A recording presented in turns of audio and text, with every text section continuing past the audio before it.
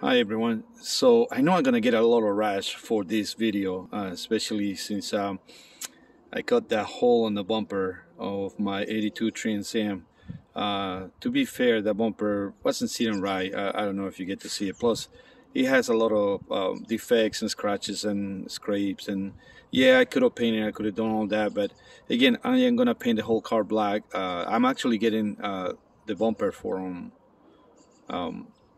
the actual bumper for the car, so it will look a lot better.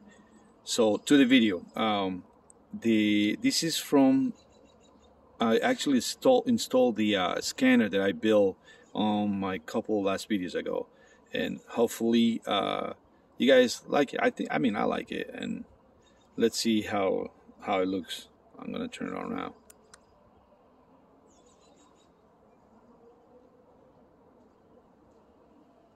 All right, not that bad. I'm not qualified to overrule your wishes. I see your point. I'm sorry I frightened you earlier. Michael, is that you? Be careful, Michael.